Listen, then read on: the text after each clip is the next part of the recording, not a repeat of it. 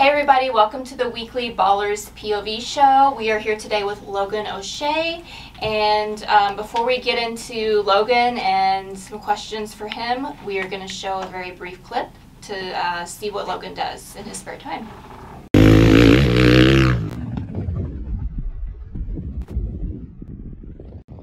Photo shoot. Pause, pause, pause, pause, pause. Alright Logan, with that, please tell us about yourself and what it is that you do. Alright, Arizona local, born in Tucson.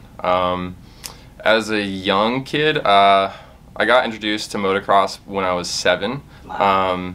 It was the first thing I started riding, so it was cool. I rode for about 4 years, raced, all that good stuff, and just some family issues where my mother was more worried about like my safety. Sure. So we just stopped all that and did like sports and all that stuff, and about like 4 years ago I came across another moto setup, and it's just been rolling since then, and just good times riding and, you know, having fun and more or less just making good connections riding, and the people that I've met doing it has been unique, so it's one of those things that I'm grateful to have found and you know, have today. Nice. Well, is there anyone that's kind of not familiar with your sport? Is there a little bit, kind of a brief background or anything you can tell us, just kind of the big general basics of what you do? Yeah, so motocross is like known for racing and pretty much like the freestyle side of it, so you have like the FMX groups. A lot of what I've been introduced in is the free riding. Okay. So free riding is just kind of like going out, you have to build it if you want it, so a lot of the jumps that we have are just stuff that a group from me and groups from like Phoenix, we go down and we just kind of partake and build something for us, as there's nothing really as an option. Mm-hmm. So free riding has just kind of been evolving into just kind of like what you want to make it. Nice. So it's, if you want to go ride trails, if you want to go jump, it's really just being with your group and enjoying what you're doing, which is kind of a little bit of everything. Yeah. But a lot of what I've been falling into is just like jumping and the freestyle side of things. It has a lot of BMX side to it, so like the freestyle is kind of just like a expression of freedom. So it's like everyone has their different notch on it or style, so it's cool to see everyone like come together. You'll have riders that used to race who just are really good on style, and then you have riders that, like for me, I used to do BMX, who incorporate a little more like bike tricks and freestyle to the riding side of it. And for a lot of it, it's just more for people to enjoy the scene and have a good group of dudes to ride with. So free riding is kind of that all-in-one picture. It's just good times and having fun. Nice. It's good. Very cool. All right. Well, before we get into some questions here, guys, don't forget to like, follow, and subscribe to Ballerz on YouTube, Instagram, and Facebook. We really appreciate the follows. So let's get into questions here for Logan. On a scale of 1 to 10, how competitive do you say that you are?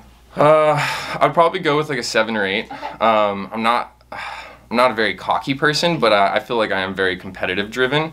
And it's sometimes a quiet competitiveness, well, more or less just kind of one of those things. I feel more humble than anything, so I don't really like to vocalize that, you know, I'm like having that moment. Gotcha.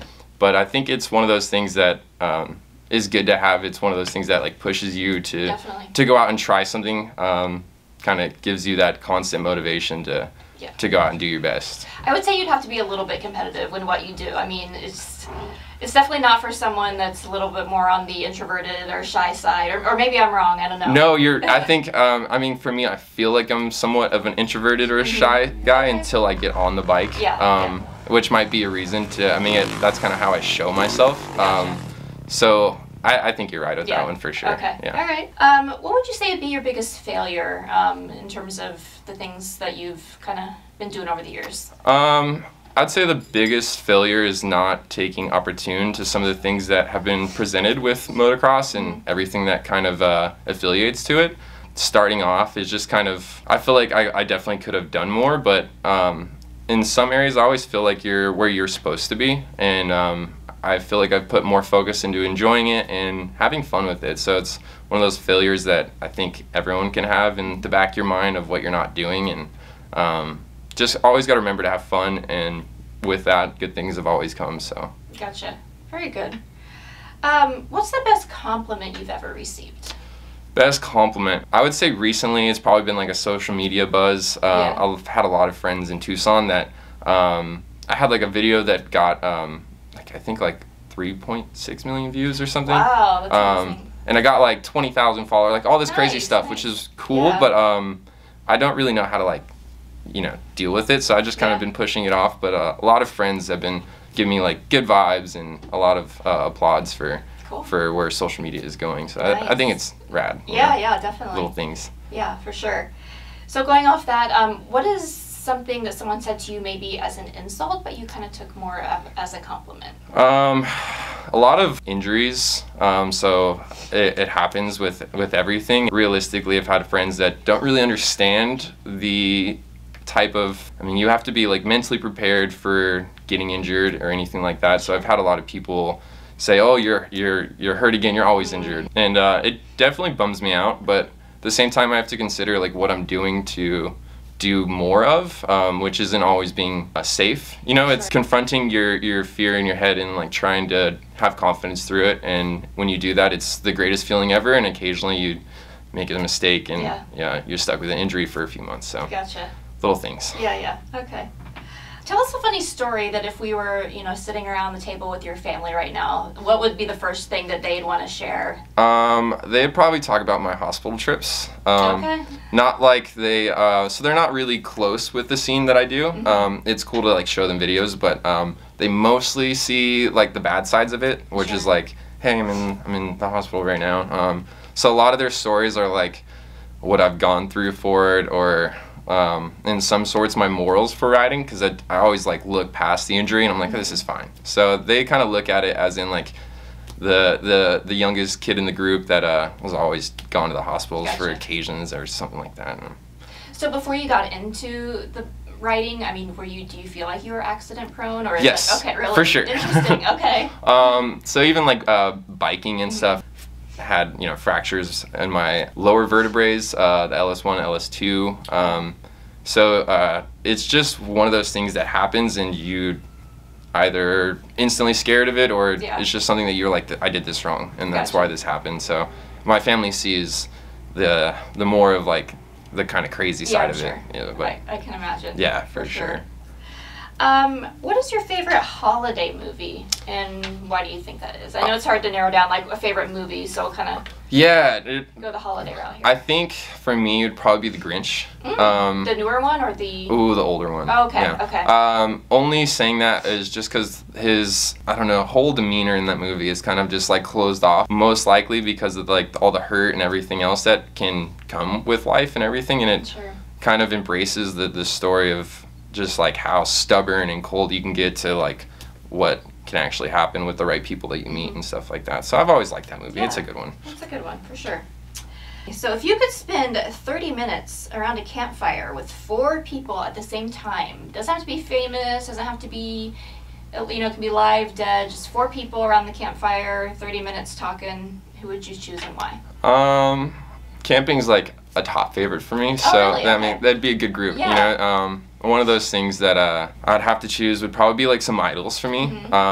So we'd have you know, like Colby Raha in the group, probably Travis Pastrana, just people that I don't know, it's like understanding their side. So if I were to go with 4, it'd be Raha, Pastrana, I'd do Robbie Madison, and Steve-O. Steve-O, yeah, okay. Yeah, Raha, Pastrana, Steve-O, and Robbie Madison. Only saying is just their lifestyle is so like out of this world. To kind of just hear like a personal perspective of what kind of goes on in their head, I think it would be really cool to, in a sort, like dissect, because those people are like leaders in kind of like what a lot of people are looking forward to doing when they're thinking about riding.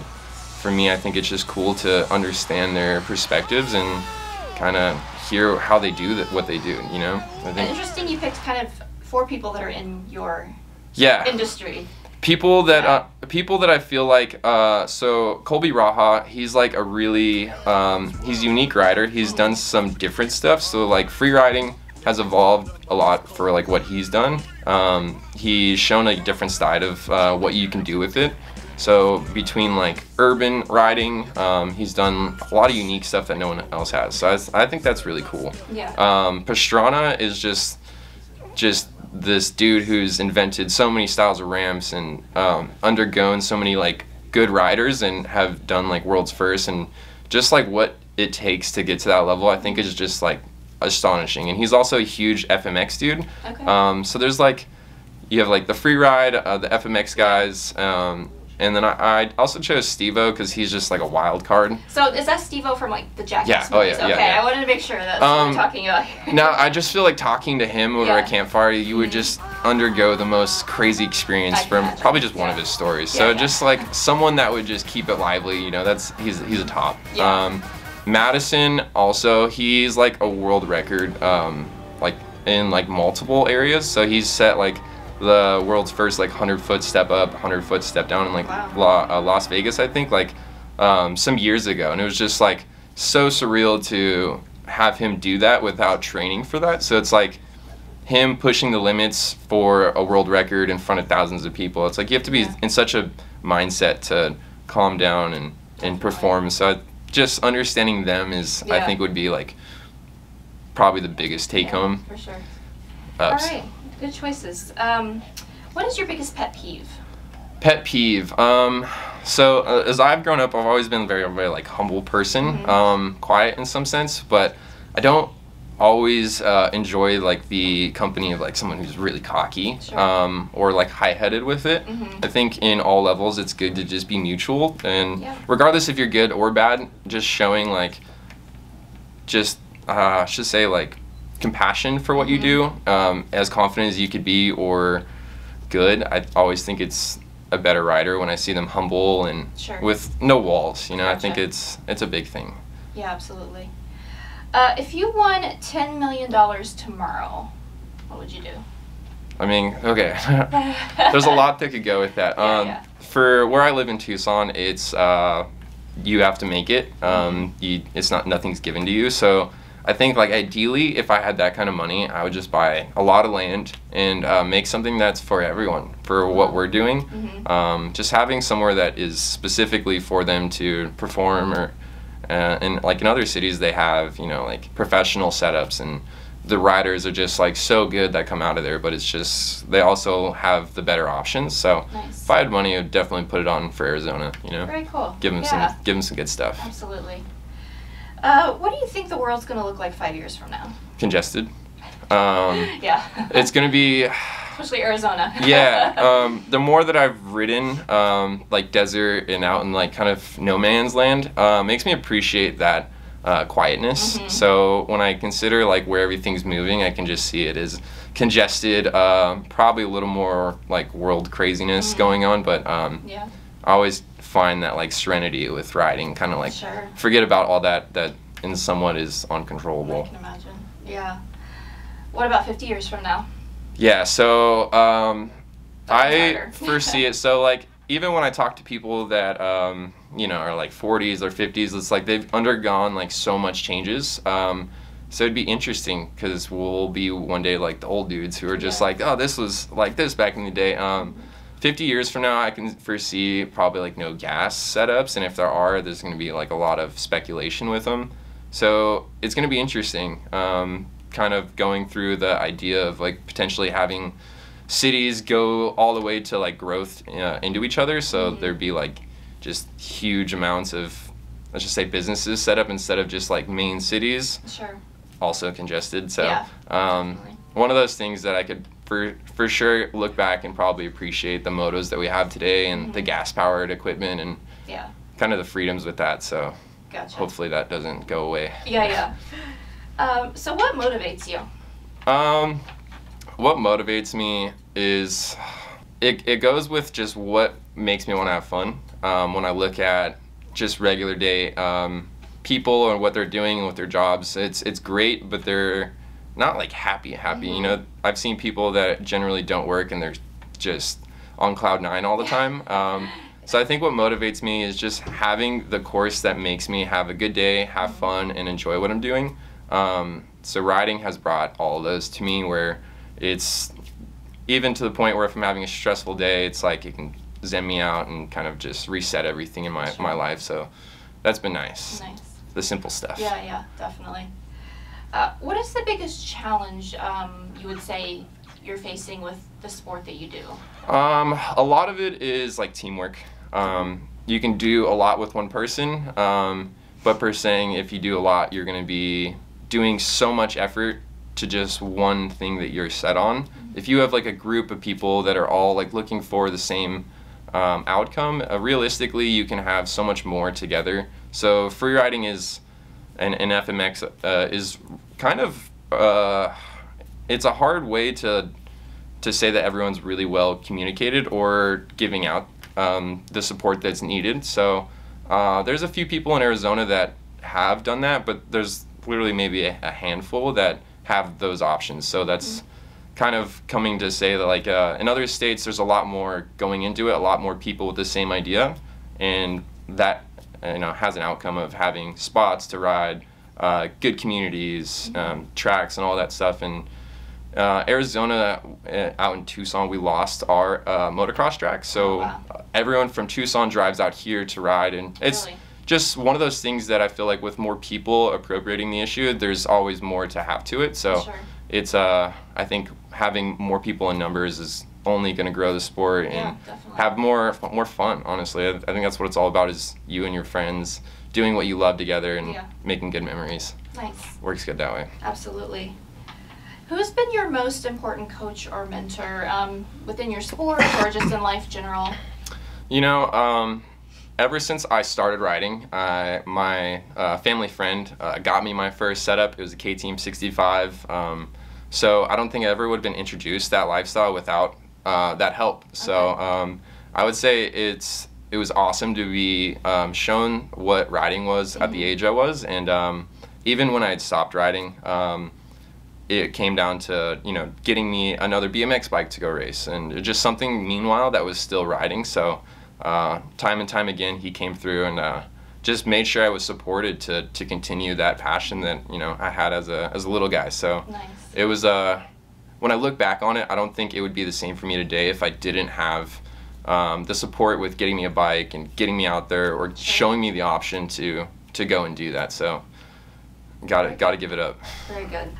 What is one lesson your sport has taught you that you think would be beneficial for everyone to learn? One thing that it has definitely taught me is humbleness, in perspective that not everyone sees your side of things. So trying to be humble and just one of those things that makes you appreciate that we get to do what we do. Not everyone has those opportunities or options. So it's cool to give a good notion to people when they are interested about it, but realistically just be humble and open so that they're more interested. It's not really a big competitive scene with us. It's just more of good vibes, hanging out with the buds and enjoying it. As I feel like you wouldn't be doing something if you didn't enjoy it, so I feel like that's a big focus for me. Gotcha. Gotta have fun. Absolutely. Totally agree. What is one thing about your sport that you find that people kind of don't really agree on or don't agree with you? A lot of it goes down to, again, like injuries. I think for some people, it's one of those things, if you've never gotten hurt, it just seems so out of this world to have something like that happen. Your body is, in a way, like super strong. The way that it can heal itself and everything is kind of unheard of. But even having friends that aren't familiar with it, for me it's like, I understand that things can happen. You can fall down riding your bike, you could crash your car. There's so many ways to actually get hurt. What we're doing is just taking precautions, so like wearing your gear and everything so you actually aren't getting hurt, but there's still those people who look at it like, this is insane, I don't know why you do that. But there's the whole side of it of what we're actually doing that makes us want to experience riding, and that's being free and having the ability to honestly like float around in the air is just kind of like out of this world. So it's hard for them to see that picture a lot of times of what we get out of it than what we walk away with sometimes. Gotcha. So I mean, it's not an everyday thing, but it does happen occasionally. You take a good slam or you get a good scratch. So I feel like it can happen with everyone. It's just the mindset that it's scary, Right. So going off that, can you tell us a little bit about some of the injuries that you've gotten over the years? Yeah, so so I feel like since I started riding, I've been overachieving my abilities sometimes, to where I'm trying so hard to be consistent or learn something that I really want to get down. And a lot of times you get, I should say, comfortable with what you're doing, and you always need to somewhat respect it.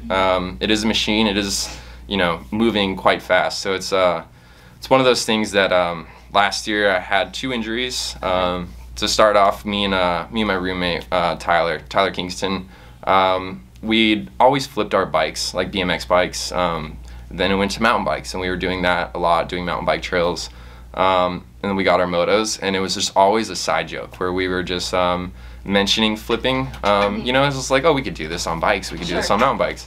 And then about 6 months down the road, it was not so much of a joke. We were like, kind of, you know, who's gonna try this sort of thing. So it was cool to see how it evolved. But he ended up trying a flip in the hills, got it around, and unfortunately just got ejected mid-air. So he actually didn't land, but he flopped down. He was okay.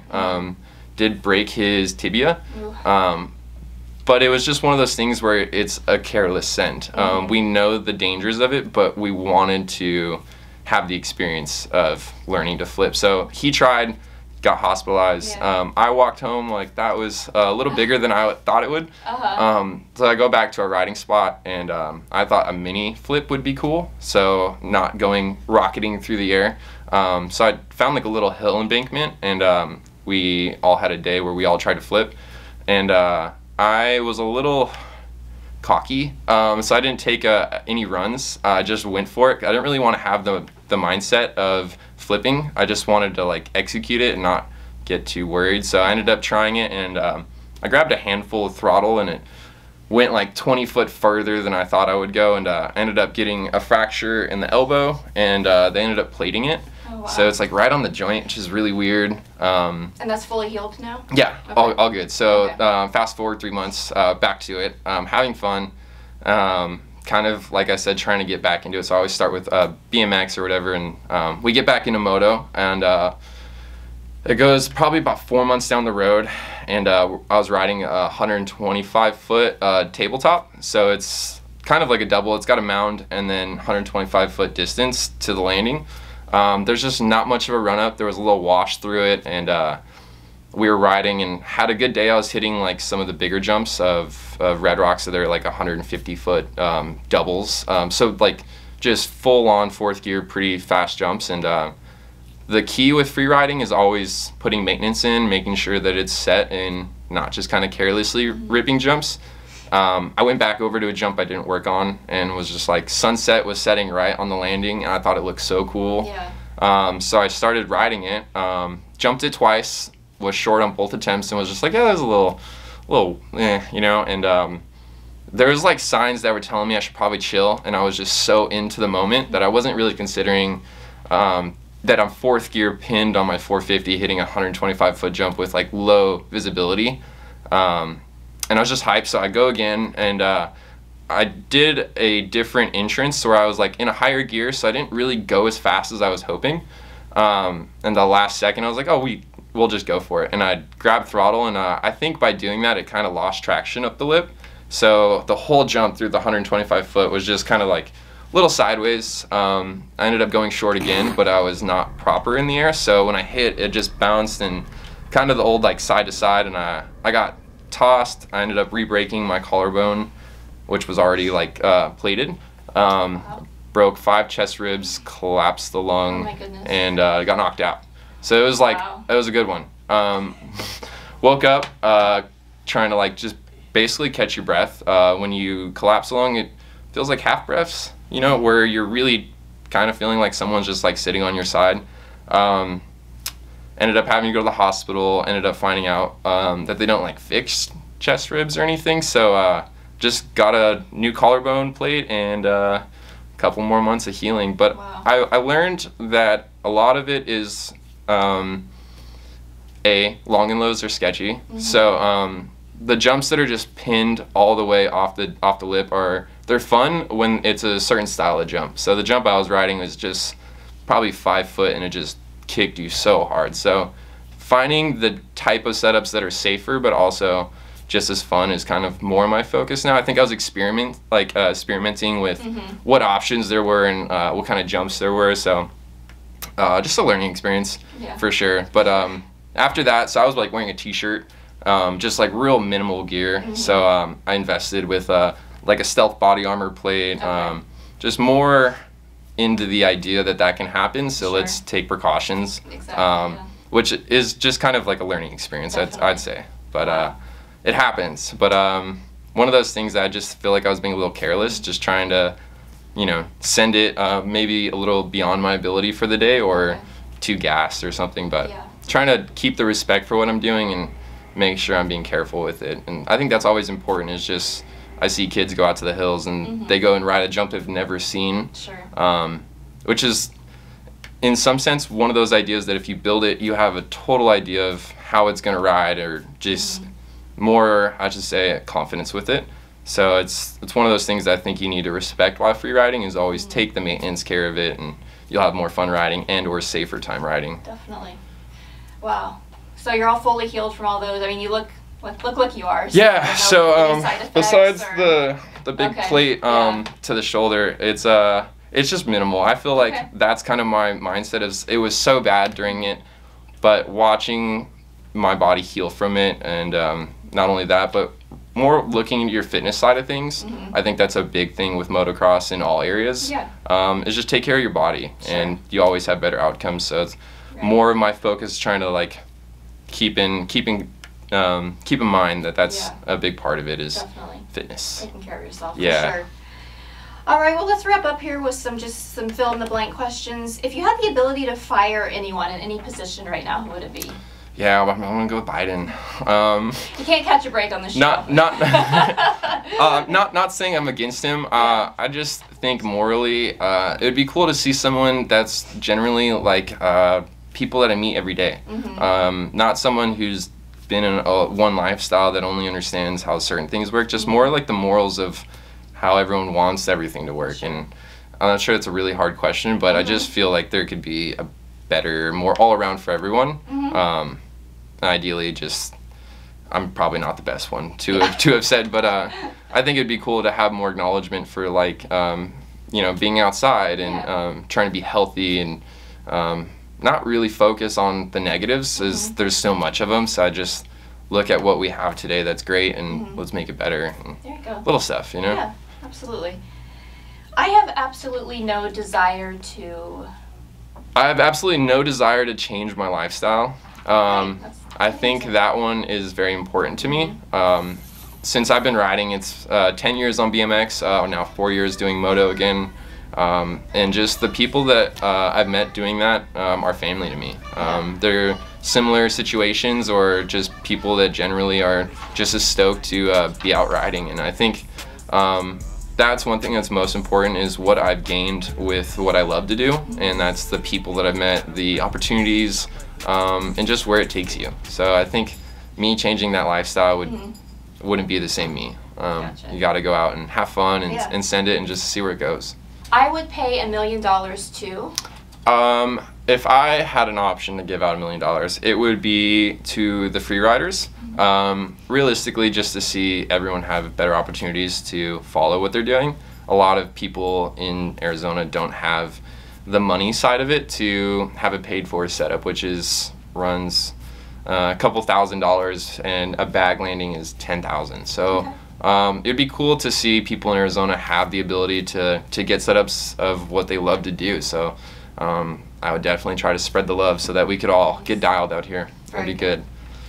Tell us about, I know you've used the Ballerz products, so if you can give us a quick little review on your thoughts on those. Yeah, so we did Arizona Bike Week, and while we were doing the FMX shows, we got a free pair for riding the shows for you guys, and we started wearing them the next day during the show, and they were so comfortable. They were good. Usually my style is like the elastic, kind of like stretchy style. So yours is a little more of like the cloth. I really like it though. It's more comfortable. It feels, I should say, in its own sense, a little more fitted. Yeah. So I've definitely been rocking them since then. Nice. Love to hear it. Yeah, excited to get more with you guys. So that'd be cool. Awesome. Where can everyone find you? So I'm on Instagram as That Biker Kid, kid with 2 Ds, and we also do a YouTube channel. It is Slacker Crew. Me and all the goons just having fun, sending it, occasionally getting too rowdy, but a little bit of everything. So we do like bike life, wheelies, then we go to like FMX ramps, we'll do free riding jumps, and even what it takes for us to do all that. So we do like camp trips and just the 2-day weekends of us just going crazy, building stuff. So nice. A little bit of everything. Very good. Thank you so much for joining us. It was great talking to you Absolutely. about your sport. Thank you. Don't forget to follow, like, and subscribe to Ballerz on YouTube, Facebook, and Instagram. Thank you for joining us.